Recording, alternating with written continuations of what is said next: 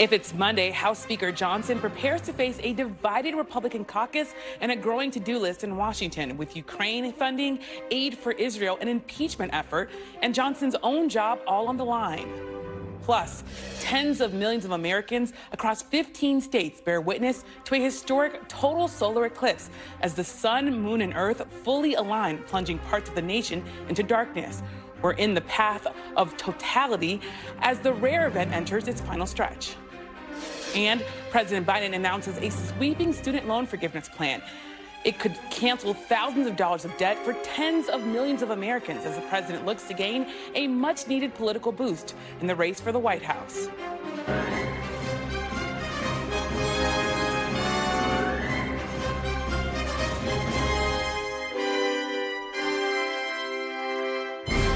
Welcome to Meet the Press Now. I'm Yami Shalsender in Washington, where this week, lawmakers are returning after their 2-week recess. But waiting for them on Capitol Hill is a long to-do list, including passing critical foreign aid for Israel and Ukraine, passing funding to rebuild the Key Bridge in Baltimore, which President Biden has vowed the federal government will pay for, as well as passing the reauthorization of a controversial surveillance program.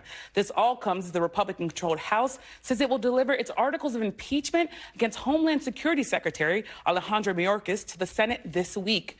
Once again, all eyes will be on House Speaker Mike Johnson as he tries to navigate a path forward on all of these issues with an increasingly narrow majority and a looming threat to oust him as Speaker. Johnson has pledged to bring some sort of Ukraine aid bill up to the House floor. Over Democrats, though, have urged him to bring the Senate passed version up for a vote. And Ukraine President Zelensky once again urged Congress to pass Ukraine aid. Over the weekend, he said, if Congress fails to act, Ukraine will lose the war. Now Johnson finds himself on a collision course with some Republicans in his own caucus, including Georgia Congresswoman Marjorie Taylor Greene. She insists that if Speaker Johnson brings Ukraine aid to a vote, she will move forward with her motion to remove Johnson as Speaker. That vote, which would only need a simple majority to pass, could throw the House back into chaos. The lawmakers on both sides of the aisle are signaling the votes just are not there to do that. I don't think he's at any risk. I think that what people have been referring to as the chaos caucus, those individuals who are seeking attention for themselves and trying to stop all of the important work in Congress, are now seen as merely disruptive. If Marjorie Taylor Greene or anybody else brings a motion to vacate the chair, and if Speaker Johnson gives us a vote on Ukraine, I and a whole lot of other Democrats will not support that motion. Now, we will not remove Speaker Johnson from that. You can work with him in a way that Democrats could not work with Kevin McCarthy. So, yeah, I think Speaker Johnson would survive that motion.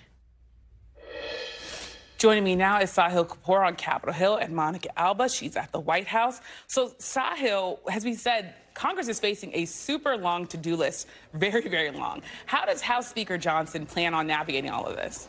Well, Yamiche, it's a lot to navigate for a speaker just over 5 months into the job, facing an ever-slimming majority, which is about to be cut to 2 defections, maximum 2 defections that Johnson will be able to spare in just a few weeks to pass anything without Democratic support, and he's doing that with, of course, this threat to his job. Note that Marjorie Taylor Greene has not officially triggered this motion to vacate. Unlike when Matt Gaetz did with Kevin McCarthy, he filed it and immediately triggered it. Marjorie Taylor Greene has written this out on a piece of paper and is just kind of dangling this over his head without explicitly triggering it. If she does, that would be require a vote in within 2 legislative days, and that would be certainly a challenge for Johnson to keep his job. There's a whole litany of policy issues that Johnson is facing, starting with, as you pointed out, aid to Ukraine and Israel. He's got a lot of dynamics within his caucus and some changing dynamics within the Democratic caucus to navigate there. There's the Baltimore Bridge rebuild, which some of his conservative members are demanding conditions on. FISA Section 702, the warrantless surveillance powers that expires later this month.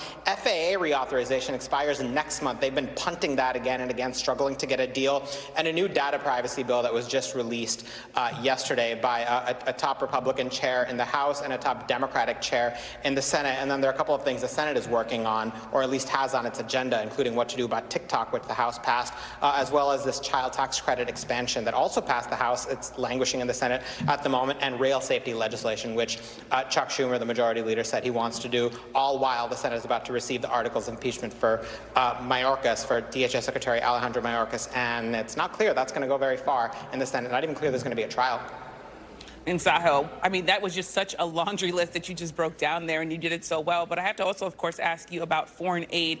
How much has the politics of this changed, given the fact that now we have this Israeli strike that killed 7 World Central Kitchen aid workers in Gaza?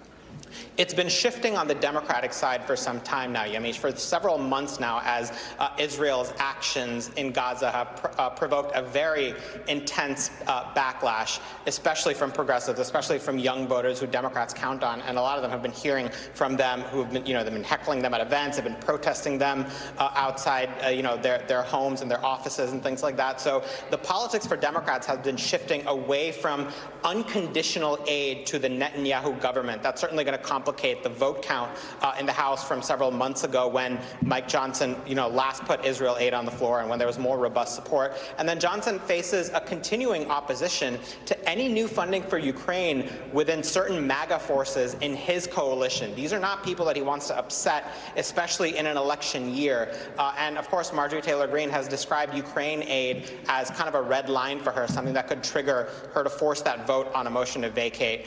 She's been a little bit shifty on this, sometimes saying it maybe can be paired with U.S. border security, sometimes saying if he pairs Ukraine's border security with our own border security, then she would, move to try to depose him. She's not been very clear on that, but what is clear is that she's adamantly opposed to Ukraine aid, and there are many other Republicans who feel the same way. It's something for Johnson to navigate as he tries to build this fragile coalition.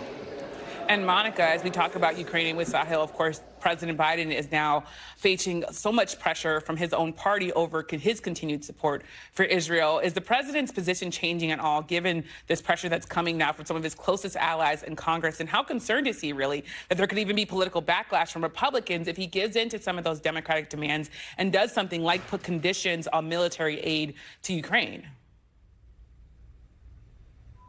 I think we're on the cusp of a potential shift in U.S. policy here, and that's because that's what the president said to Prime Minister Netanyahu in that phone call last week. He said, if you don't take some steps to immediately rectify some of the humanitarian aid situation on the ground in Gaza and to do more work to protect those aid workers, then I will have to reevaluate. And obviously the implication there and the message, according to officials that I've spoken with, was one thing we could do is condition some of that military aid. So that's not something we had ever heard from the president until this point. He told the prime minister that he wanted to see this happen within hours and in the coming days. So we are within that period of trying to determine whether Israel is doing enough when it came to its commitments that it tried to say it was going to be putting in place. So I think we're still in a place where it's too soon to say whether the president is actually going to do that. He didn't want to condition military aid, and for 6 months he hasn't wanted to do that, even though there are those moderate Democrats who are pressuring him to do so. But the president has been the one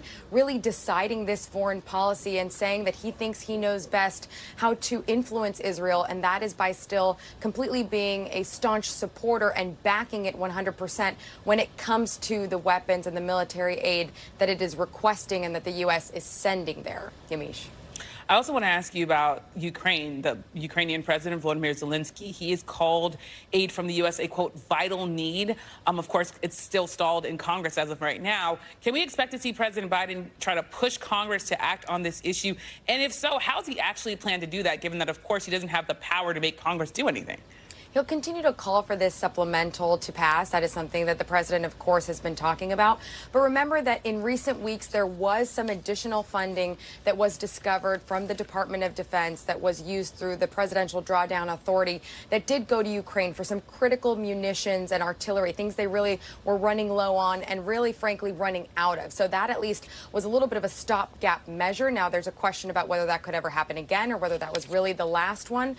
But the president has also committed and pledged that he will not let Ukraine lose this war against Russia, in his words, because they didn't have U.S. support. So are there potentially other options or other ways to explore any kind of funding? That's an open question as well. But you certainly can expect the White House will continue to push lawmakers to do, in what the president believes, in his words, the right thing here. Yamiche. Certainly going to be a busy week in Washington. Thank you so much to Sahel and Monica for your reporting. Let me now bring in Lieutenant General Ben Hodges, former commander of U.S. Army Europe. So thank you so much for being here. Thank you, Yamiche. Now, Ukraine aid has been stalled in its fight. I should say Ukraine has been stalled in its fight against Russia. I wonder how much the aid that is stalled in Congress, how much it could really make a difference here when you think about the boots on the ground and what Ukraine is trying to accomplish? Well, it would have two or three significant effects. Number one, obviously, the kinetic effect, giving Ukrainians the ammunition they need to stop these large Russian ground attacks, and also to protect the thousands of innocent Ukrainians who are being attacked every night by Russian missiles and rockets slamming into apartment buildings like the one you're showing right there. But it also would have a significant effect on Russia. Russia is counting on the U.S. turning its back on Ukraine. They're hoping for a Trump election in November so that real support for Ukraine will dry up. That's what the Russians are counting on. And so if the president were to say, we want Ukraine to win, and if the Congress were to pass this aid package, that would take a lot of the steam out of Russia's only hope. We've also seen NATO take steps to ensure Ukraine will continue to get military aid, even if former President Donald Trump returned to the White House. What does that say, you think, about our allies and our view and their view of our commitment to them, given the fact that NATO is now basically saying we're going to take this step in case the Americans' politics shift? This is embarrassing, Yamish. This tells you that our allies are losing confidence in the United States. And when they lose confidence in us, we lose influence with them. Yes, of course, our European allies should do more. All of them can do a lot more, but you've got several countries that are given a much larger share of their GDP than we are. So I think we do not want to lose the influence that we have in Europe, because all of our best and most reliable allies come from Europe, as well as Canada and Australia. And so this war in Ukraine is about a lot more than just Ukraine. Well, I have to ask you, what do you think it would take for Ukraine to win here? I know you've talked about sort of what the aid could do for them. What does that look like if they win? Yeah, three things. And thanks for asking that. Number one, victory for Ukraine means ejection of Russia back to the 1991 internationally recognized sovereign borders of Ukraine. That includes, of course, Crimea. That could have happened this past year if we had made that commitment to help them win. But that's number one. Number two is the provision of long-range precision weapons, such as ATACMS or the German Taurus, that can make Crimea untenable for Russian forces, and also can neutralize Russia's only advantage, which is their mass, because with long-range precision weapons, you can destroy headquarters, logistics, and artillery. The third thing that they need, of course, is the protection of their civilian population from Russian attacks. These illegal criminal attacks against civilian targets that are happening every night, they need more air and missile defense to protect them. And then finally, clarity from the United States. For the President of the United States to say it is in our strategic interest that Ukraine defeats Russia, and we're going to do everything to make sure that happens, not this, frankly, empty phrase of we're with Ukraine for as long as it takes. Nobody believes that anyway. I want to also turn now, of course, to the other big war that's happening abroad, and that is, of course, what's going on between Israel and Hamas. President Biden has told Israeli Prime Minister Benjamin Netanyahu that he would put conditions on U.S. military aid if Israel didn't do more to protect civilians and humanitarian workers in Gaza. Do you think Israel is really taking that threat seriously? And what would withholding military assistance do for Israel's fight in this war? Well, this is a very tough situation for the Israelis, but also for the president. But it's an even tougher situation for hundreds of thousands of Palestinians who were caught in this terrible conflict. Look, Hamas is a terrorist organization, and all of them should burn in hell forever. But the thousands of Palestinians who live there are caught here being used as shields by Hamas, but they're being killed by Israeli operations. And the burden is on the Israelis to protect innocent people despite what a terrorist organization is doing. I can't tell yet how much influence we've had with Israel and their policy. I'm sure there is some of it, but I just can't tell yet. But I think it's going to require more steps from our side to tell the Israelis, you can no longer use American weapons or American ammunition inside Gaza, for example, or anywhere that extends or enables the greater Israel ideology. That means illegal settlements in the West Bank, doing anything that extends beyond Israel's borders. Well, something else really striking happened today. Benjamin Netanyahu said that a date has been set for Israel's invasion into Rafah, and that he also said that victory for Israel requires that an invasion of Rafah happen.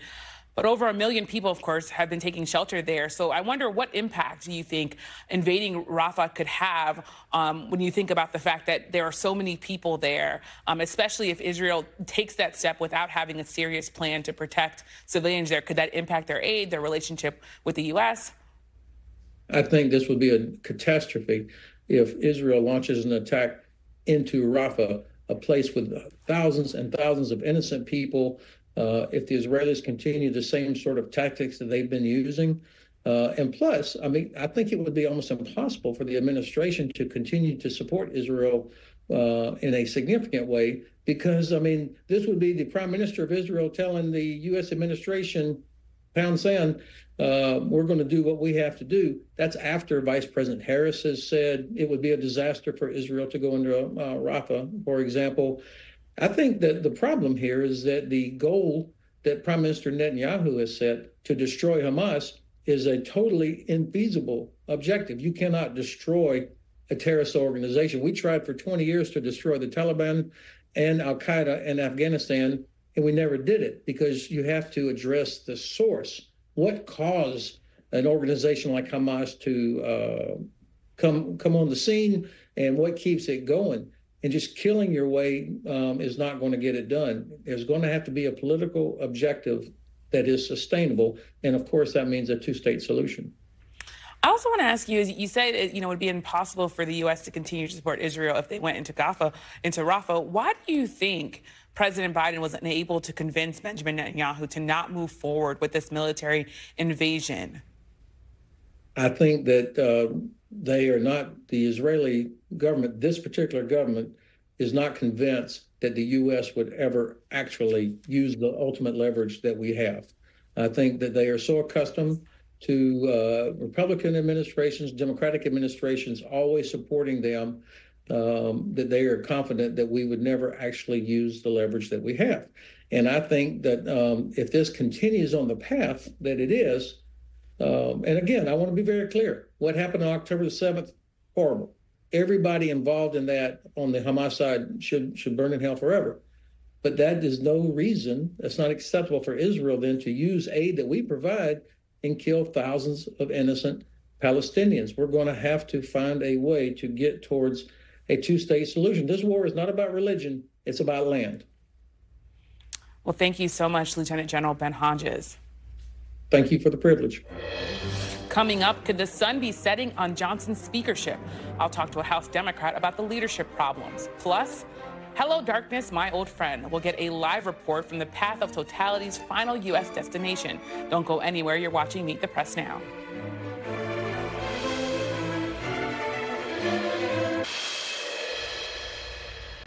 Welcome back. As we mentioned at the top of the hour, House lawmakers will have plenty on their plates when they return to Capitol Hill tomorrow. That includes a bill to send additional aid to Ukraine. That also includes aid for Israel and for our allies in the Indo-Pacific. But House Speaker Mike Johnson is also facing a revolt within his own party and a slim majority, and it's not clear how the speaker will proceed. I'm joined now by Congressman Adriano Espaillat, Democrat from New York and member of the House Appropriations and Budget Committees. He's also deputy chair of the Congressional Hispanic Caucus. Thank you so much, Congressman, for being here. Thank you. Thank you for having me. So House Speaker Johnson is meeting with members all week on Ukraine aid. I wonder, how do you think outside pressure from Republicans might affect his willingness to bring forward a bill that contains aid for Ukraine in particular? I hope it doesn't impact him. I hope he keeps true to his word that he's going to be a voice of reason. We want to help Ukraine. The Ukraine conflict is not just about America. It's really about the European Union and its economy. It's about NATO. It's about the U.S. economies in many ways, because if you have a collapse or a meltdown of the European economy, it will impact the U.S. economy as well. But ultimately, it is about the human rights of Ukrainians to be able to exist. Their sovereignty is at stake. And I think that we should stand up and help them. And of course, the speaker plays a vital role in making sure that the help gets there. They're right now rationing bullets. Those soldiers are rationing bullets to stay alive. we should step up and help them. And of course, I'm hopeful that the MAGA extreme Republican wing of the party, the Republican Party, will not prevail. I also, Congressman, want to ask you about Israel. The recent strike that killed 7 World Central Kitchen aid workers has really highlighted divisions among your own party, Democrats, on U.S. military aid to Israel. Where do you stand on this issue? And in particular, do you believe that there should be conditions put on Israel to get more aid? Look, I'm a strong supporter of Israel, will continue to be a supporter of Israel. I begin this debate by saying that the hostages are still there. Some of them are U.S. citizens. We want them back, but we also got to fight for peace. And this last incident where we saw the killing of 7 volunteers, and I know Jose Andres, he's someone that has shown up. He showed up in Puerto Rico during Maria. He shows up every time there's a calamity, a crisis, a human rights crisis, a crisis that impacts the quality of life of people anywhere in the world. He sort of doesn't distinguish one continent over the other. And to have this happen is horrible. But Congressman, do you think that there should be conditions? Do you think that there should be conditions?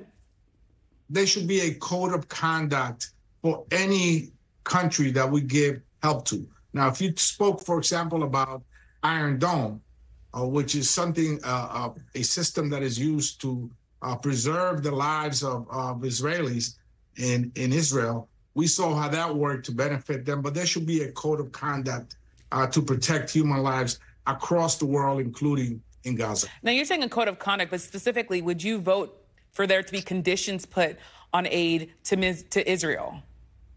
I would continue to support the President of the United States, Joe Biden, and his efforts to bring about peace to the Middle East. And I will continue to stand strong on his efforts to ensure that Netanyahu and his government understand that it is important to abide by human civility. Yes. Yeah. And we've also, in the last few days here, in the last 5 days, we've seen Israel allow additional aid into Gaza, and we've seen Israel withdraw some troops from southern Gaza. Do you think that that's a direct result of President Biden's firmer tone with Benjamin Netanyahu? I believe so, and I believe that that's the start for a good conversation. But there must be another component to that as well, and that is the hostages. And we saw grave mobilization in Israel just recently. Israeli citizens in the streets saying that they want those hostages back home and that they must be front and center in any negotiations that is being conducted right now. The other component, I think, is that there's clearly Hamas is a horrible terrorist organization. And we have to, the world has to take a stand on this issue, because I think we cannot continue to move forward in peace, either in the Middle East or other parts of the world. We saw what happened even in Russia with organizations like Hamas under command. Yeah.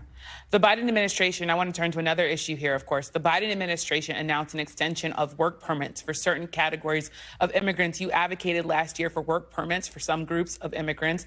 Are you happy with the administration's progress on this issue? And do you wish the White House maybe even moved a little faster here? Well, I think very often we get into an immigration debate that's very sophisticated and complicated, right? But a work permit is a simple concept, right?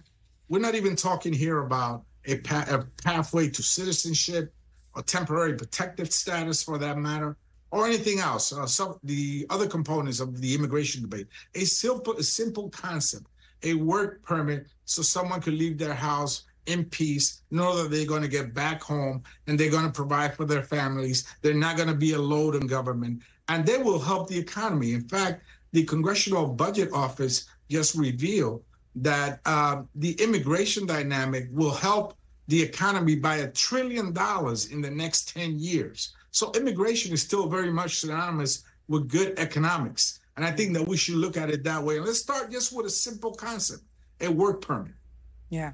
I also want to ask you about, because there's so much that Congress is going on and dealing with, if Speaker Johnson were to deal with a possible motion to vacate, would you vote to keep him in his job as a Democrat? I will vote for Hakeem Jeffries for Speaker. I think that he is someone that Speaker Johnson should have a conversation with. He seems to be a leader that brings everybody together. that even with folks that maybe have traditional differences with one issue or the other, somehow he's able to bring them together. So I will be casting my vote for Hakeem Jeffries. I hear you. I hear you, Congressman. Thank you so much for joining us. Thank you. Thank you so much. And coming up, dancing in the dark of the total solar eclipse. We're live in Maine, where people have gathered to get the last glimpse of the rare event. You're watching Meet the Press Now.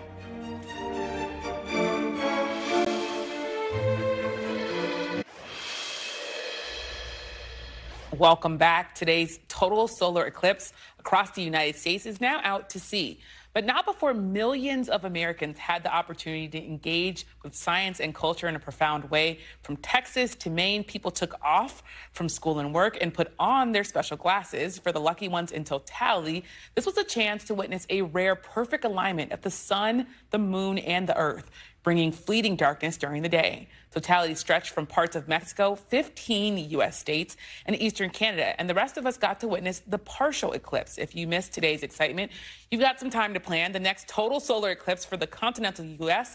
will take place over parts of North Dakota and Montana in 2044. There'll be a coast-to-coast eclipse the following year. NBC News senior national correspondent Kate Snow is in Houlton, Maine, which was one of the last spots in the U.S. to experience this eclipse in its totality. So, Kate, I'm so jealous of where you are right now because that's amazing. So tell me a little bit about how the weather did today for today's big announcement, a big event, rather. You know, I guess, Yamiche, you can't see the sky right now behind me because I'm in the plaza here in Houlton, downtown.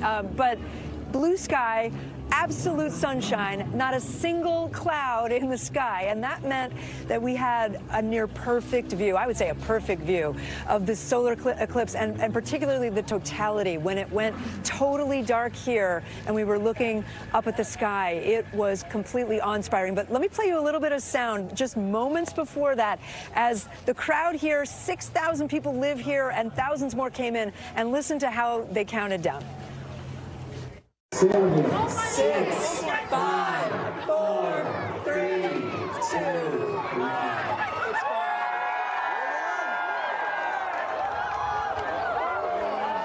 Can we take our glasses off? Yes, take your glasses off. Oh my gosh. Wow. There's Venus, there's Jupiter, there's Mars. Where are you seeing Venus, the star? Oh yeah, down below. These are planets. You can see the planets in the sky. These are planets. That is the total solar eclipse. Oh, it is beautiful. It is stunning. And you notice the horizon. Yeah, Yamiche, it's hard to put into words what it feels like. It is awe-inspiring. It is this moment where everybody comes together, I think, and is witnessing the exact same thing. And I felt anyway, so small, right, as part of just this bigger whole picture. And just to let you know about Houlton, I mentioned it's a small city, 6,000 people here, live here permanently.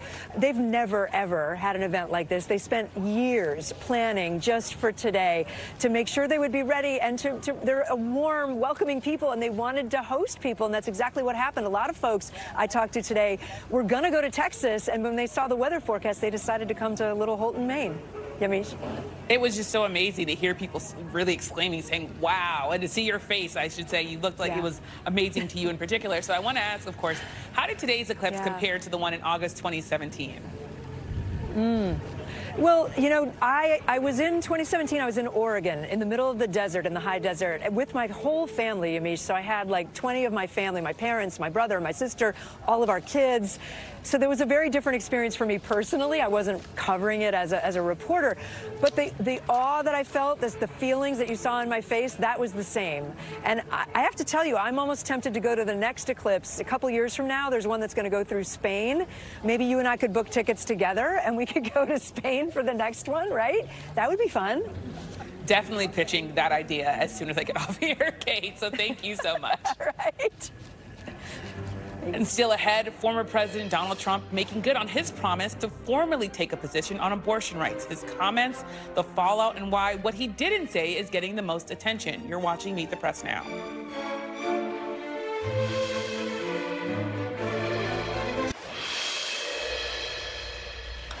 Welcome back. We have some new developments in the multiple legal cases facing former President Trump.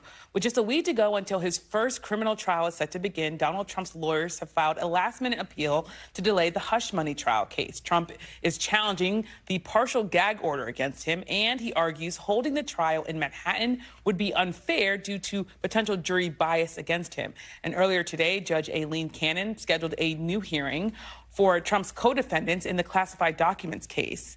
But we are still waiting to see when the trial will actually begin. Judge Cannon is widely expected to move the current May 20th start date. Today is also the due date for special counsel Jack Smith's brief to the Supreme Court on Trump's presidential immunity case. Oral arguments for that case are expected to kick off later this month. Joining me now for more is NBC News Justice and Intelligence correspondent Ken Delaney. And Ken, thanks for being here. Of course, it's like that laundry list of cases are there, but we'll start with Jack Smith's brief to the Supreme Court, which is due today. Are we expecting anything new out of it? That's hard to know, Yamiche. We certainly expect him to make the same argument he made when he originally asked the Supreme Court to hear this case on a fast track back in February. Remember, Smith said then that, quote, the president's alleged criminal scheme to overturn an election and thwart the peaceful transfer of power to his successor should be the last place to recognize a novel form of absolute immunity from federal criminal law. I'll be watching, actually, for whether the special counsel addresses a possible concern for some conservative justices on the high court, which is the sweeping nature of the D.C. Appeals Court ruling saying that presidents enjoy no immunity whatsoever for official acts they take while in office. Some scholars believe the court may decide that there are, in fact, things a president does that should not be second-guessed by a prosecutor. Then, of course, Jack Smith would argue that Mr. Trump's alleged schemes to overturn the election were not presidential acts, but the Supreme Court could, in theory, instruct the trial judge to rule on that question, which could then be appealed, which would be another recipe for delay. Yamiche. You talk about the appeals process. How long does the Trump team have to file their reply before we get to oral arguments at the end of the month? It's due on April 15th, which is both tax day and the day that the state of New York's criminal trial against Mr. Trump begins. Wow. We also have some news around the special counsel report into President Biden. The DOJ is saying that it will not release the audio of his interview with Robert Hur. So what more do we know about that decision? Yeah, the DOJ in a letter to the committee today said that the committee hadn't demonstrated a need for the audio recording of the interview, given that the transcript has already been made public. The DOJ said it was concerned that, quote, the committee's interests may not be in receiving information in service of legitimate oversight or investigatory functions, but to serve political purposes that should have no role in the treatment of law enforcement files. I should point out, though, Yamiche, that news organizations, including NBC News, are seeking access to that audio because we believe it's a public record and we think the Justice Department doesn't have a right to withhold it. We believe that audio could add context to the transcript and to the question of whether Special Counsel Rob Hur accurately characterized President Biden's memory lapses and mental capacity during that interview. Yamiche? Well, Ken, thanks so much for juggling all these legal cases for us, as always. You bet. Turning now to the issue of abortion, as former President Trump has tried to avoid taking any firm position on the key 2024 issue, despite weeks of hinting at support for a 15 or even 16-week federal abortion ban. In a video released on social media this morning, Donald Trump did not mention a national ban at all. Instead, he repeated familiar talking points. Many people have asked me what my position is on abortion and abortion rights, especially since I was proudly the person responsible for the ending of something that all legal scholars, both sides, wanted and, in fact, demanded be ended. Roe v. Wade. My view is now that we have abortion where everybody wanted it from a legal standpoint, the states will determine by vote or legislation or perhaps both. Like Ronald Reagan, I am strongly in favor of exceptions for rape, incest, and life of the mother. You must follow your heart of this issue, but remember, you must also win elections to restore our culture and, in fact, to save our country. Now, despite Donald Trump's claims, polls show that the majority of Americans disapprove of the Dobbs decision, and abortion access is broadly popular with the American public, with 70% of Americans saying it should be legal in all or most cases in the latest Marquette poll. NBC News correspondent Dasha Burns joins me on set for more. So, Dasha, thanks for being here. So we saw Donald Trump release this 4-minute video laying out his stance on abortion. Do we have a clearer picture, though, of exactly where he stands? He's had a lot of different stances here, but what did we learn from this video today? Yes and no in terms of that clarity question. I mean, prior to this video, he had been sort of testing out 15, 16 weeks. He was talking in interviews saying, you know, a lot of people say people are finding consensus at 15 or 16 weeks. There was some New York Times reporting around that being something he was discussing privately. But that is not what this video talked about. And there was a lot of speculation. We knew this was coming. A lot of people thought that perhaps he would come out with something on the national level. But here he is sticking to the states' rights direction.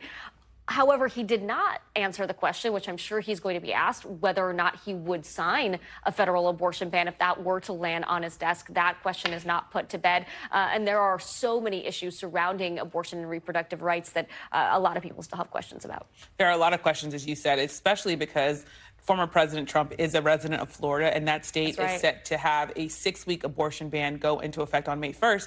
So is he going to have to take a position on the abortion ban that's happening in the state that he lives? I don't know if he will take a position, but he's certainly going to be asked. On top of that, in Florida, that's one of the states putting the question to the people. The Supreme Court there just approved a constitutional amendment question for their ballot in November. So people will actually be able to cast their votes to decide whether or not to enshrine the right to an abortion in the state constitution. Former President Trump, of course, a resident of Florida. So how will he vote on that? I also wonder, Democrats have really tried to seize on the issue that the GOP isn't coalescing on one message, one unified message around abortion. Does Trump's announcement today, does that connect with all of that? Is that going to impact the way the Democrats are going to be able to go after Republicans on this issue? Well, you're already seeing the fallout from this, where you have folks on the left, President Biden saying, look, he's saying he's proud that he overturned Roe versus Wade. He's on the wrong side of this issue.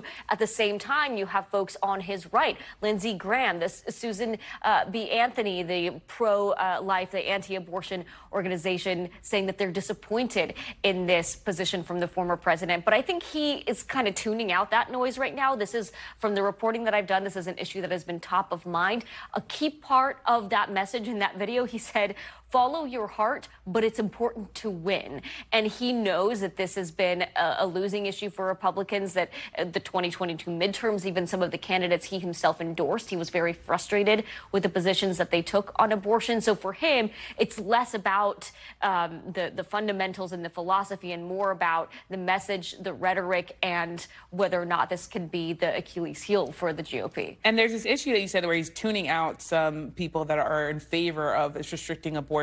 Is it because he thinks maybe he doesn't need them in this general election, or that they really have no place to go anyways? I mean, I think what you just said at the end there, I mean, even in some of those statements, including from Susan B. Anthony, at the end, they said, you know, we are not going to support President Biden. We're going to do everything we can to make sure he doesn't win this election. So they can speak out now and say, you know, we wanted him to take a different position. But at the end, they don't have a lot of places to go. Yeah, well, a lot of questions to still answer. Thank you so much, Joshua, for being here. And up next, President Biden trying to steal some sunshine on this Monday. We'll ask our panel if the new student loan debt relief plan will provide a ray of hope come November. You're watching Meet the Press now.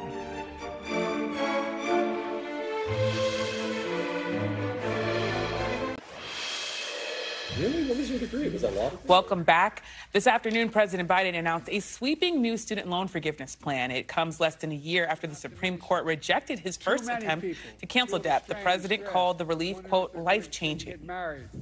Tens of millions.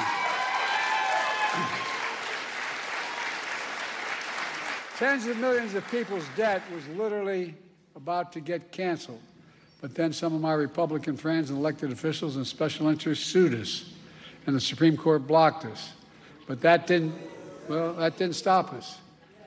No, I mean it sincerely. We continue to find alternatives past the reduced student debt payments that are not challengeable. And altogether, my administration has taken the most significant action to provide student debt relief ever in the history of this country.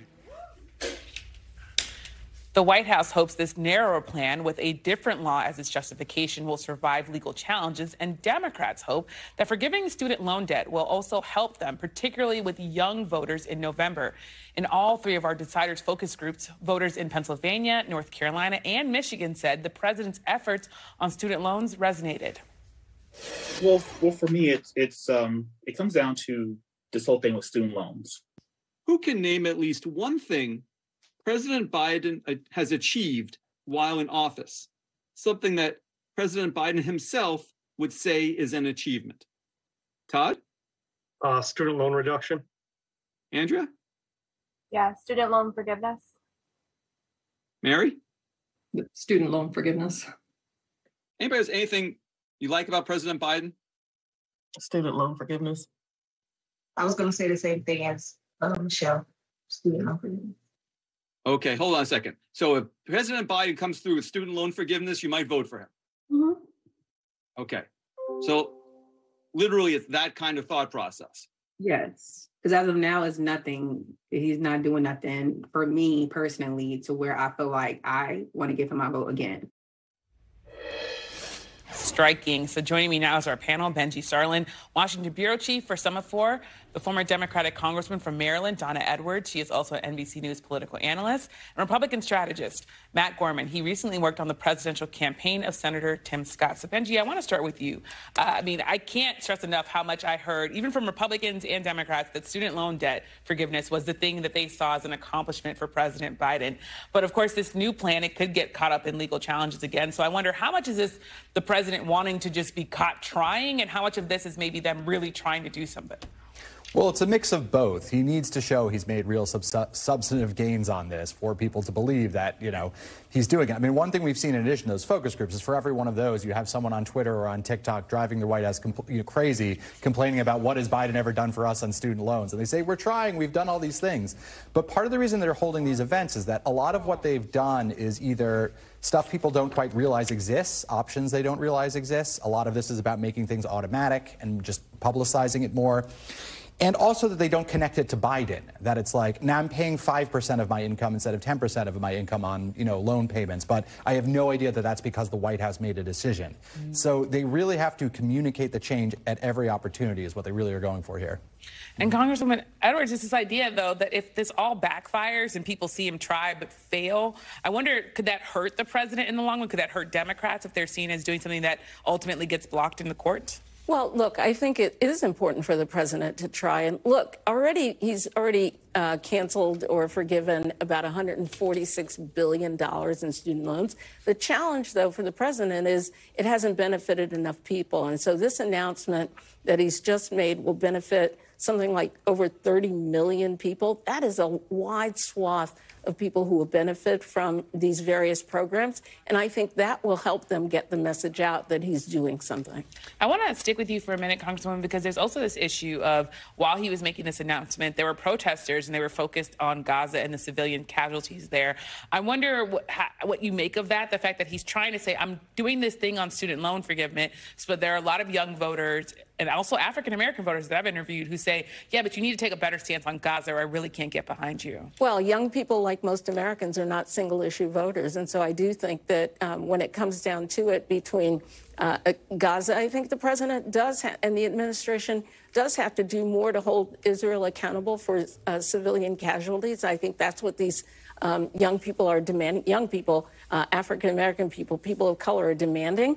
But I think the combination of doing something on student loans, taking the positive step around abortion rights, and then, trying to wrap his head around what to do around Israel and Gaza, I think can make a real difference to some of these voters. I don't think it's a secret either. We saw news over the weekend, Politico, that Biden is losing ground among younger voters, specifically minority younger voters, too. I'm sure they're seeing the same thing probably earlier in their internal surveys. So I don't think this timing is a coincidence either on that front.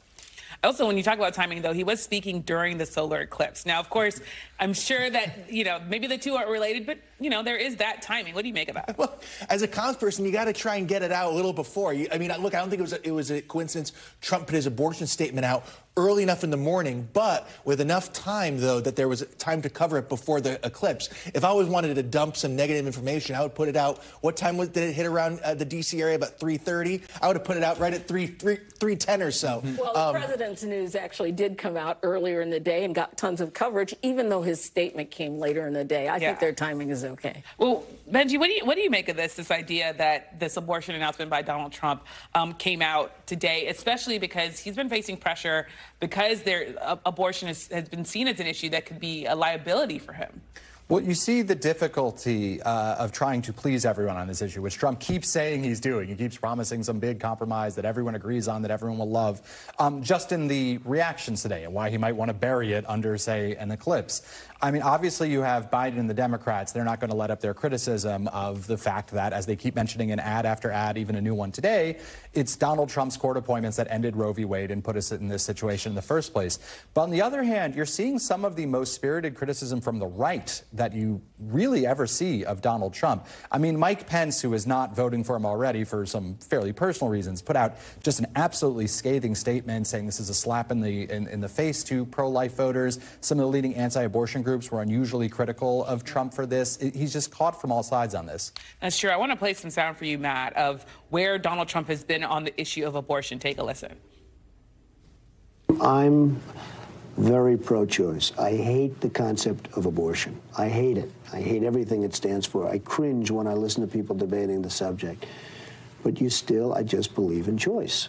Just very briefly, I'm pro-life. Do you believe believe in punishment for abortion? Yes or no, as a principle? The answer is that there has to be some form of punishment. For the woman? Yeah, there has to be some form. We're going to agree to a number of weeks or months or however you want to define it. At the federal level?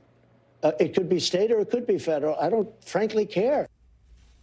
I don't frankly care, federal or state. So I wonder, when you look at all of that he said, but most recently, of course, he was the president who put the conservative justices on the Supreme Court that eventually overturned Roe v. Wade. What do you make of this shifting position? And can he really still shift given what happened at the Supreme Court under his watch? I feel like I'm back in like 2015, 2016 when I was working for Jeb Bush and trying to pitch stories about his positions on abortion, and nobody really cared back then. But I will say this. There's no politician who read polls as part of their stump speech, really, other than Donald Trump. So I think he knows polls, I think, more acutely than any other politician. What I'll say is this, Benjy's right. He has gotten some blowback on the right on this. But look, this is one of the few issues that Tim Scott, during his campaign, that we attacked Trump on for being kind of moderate on abortion that we viewed. And so you hear this a little bit, too. I think it's going to come down to, really, this campaign. There's really two issues that one side feels like they're winning on, and the other side that getting attacked on it doesn't want to talk about. Abortion, certainly, against the Republicans by way of the Democrats, and immigration on the other side, too. And who can win that argument is going to tell a lot. And Congressman, I want to ask you, do you think that the Biden administration is able to connect Donald Trump in the way that they want to this issue of abortion? There was a Fox News poll out that said only 1% of people saw overturning Roe v. Wade as its biggest accomplishment. 2%, though, said it was its biggest failure. So there's real issues there. What do you make of that? Well, except that if you look at what's happened on state ballots and in elections since Dobbs was overturned, Roe was overturned, that you actually do see that the electorate really cares about that, and they identify that as Donald Trump's responsibility. And frankly, the administration doesn't have to do a lot. They just use Donald Trump's own words to define where he has been and where he is on abortion.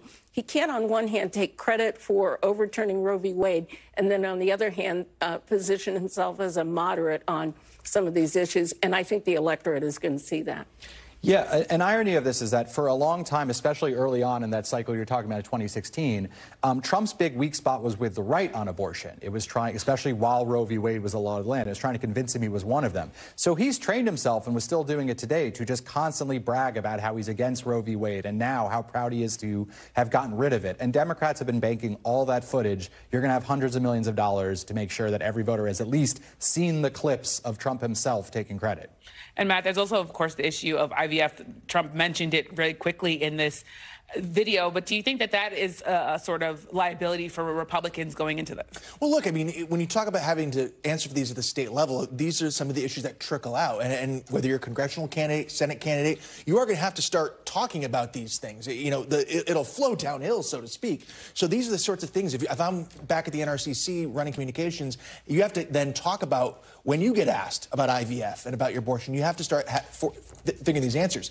Trump can say it can be a state issue, but eventually someone have to answer for it. But Donna, I talked to so many women in Alabama in particular, Republicans, they have lasting trauma from their doctors telling them, sorry, hold on, we got to wait for the legislator to let you build your family. How do you think that's going to impact the election? Well, I think that what voters can see is that it really does trickle down. And every single time that Donald Trump goes to take credit or to disabuse himself of the idea of abortion rights, voters really step up and they just go, it doesn't make sense to me. So I think it's going to reverberate from the top of the ticket all the way down to the bottom. Yeah. Well, thank you so much, Benjy, Donna, Matt. Thank you for being here. And we'll be back tomorrow with more Meet the Press Now. The news continues with Hallie Jackson right now. Thanks for watching. Stay updated about breaking news and top stories on the NBC News app or follow us on social media.